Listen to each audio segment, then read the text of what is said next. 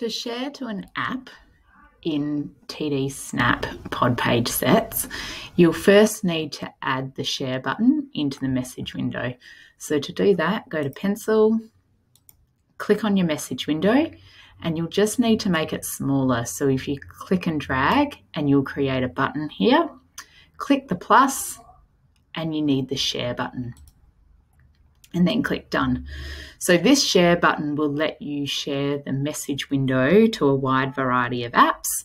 So if I click share, I can share that message window using the access it accessory, copy to a button, copy generally, send it to Google Assistant, or if I click other, it will come up with the other apps I've given permission to TD Snap. So if I've got Facebook app downloaded, WhatsApp, they'll come up in this list and I click them and they can share the message window.